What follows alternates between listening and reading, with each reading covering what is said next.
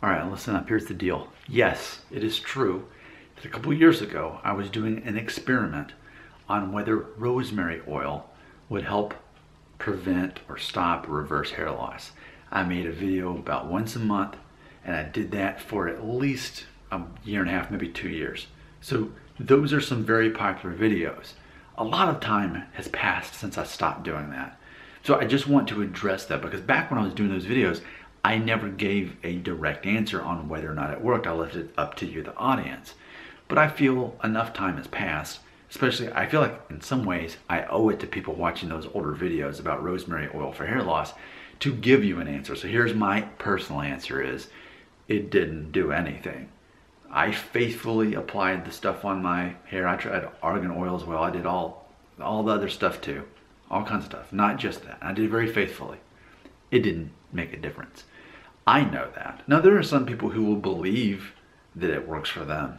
And for people who believe that rosemary oil, argan oil, whatever it is, if you believe that that works, you know my philosophy, and that is anything you believe is true in your mind. So if you believe it's working and that makes you happy, keep doing the thing, keep using the rosemary oil, whatever. It's just that I personally know that it doesn't work. And you may think, oh, well, it didn't work for you. Okay. See, the thing is, I ultimately don't care whether it works or not. The ultimate irony of this channel, I don't care about my hair. I don't care about your hair. This channel is designed to make ad revenue. It's the same thing like the news. The news, you know, sometimes they run out of news. Like, so then they just talk about what people are putting on Twitter. Like, it's only designed to earn ad revenue. That's why I started this channel. I realized, wow, people are obsessed with hair loss. I don't care at all about this, but for them, I mean, oh, well, I can't believe a word you say. I can't trust anything you say now because how do I know if you're being serious or not?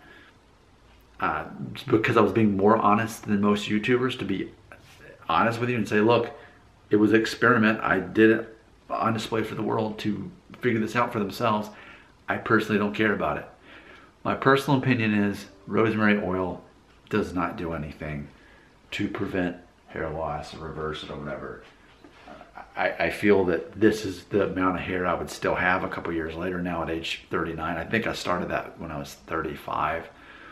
It's all meaningless, and I know that, but if it makes people feel good about themselves to use rosemary oil, then hey, do that. It's not, what's it hurting to believe that? It's like believing in Santa Claus. If it makes you feel good, then believe rosemary. But for me, I don't believe that there is an actual cure for hair loss, and I think it's just in your DNA whether you're gonna go bald or not.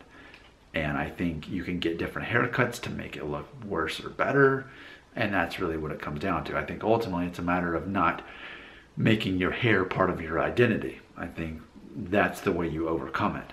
But most people don't want to hear that when they're watching my videos. They want to hear that there is a cure. So the good news is, if you believe it works, continue believing that, because that makes you feel good about yourself.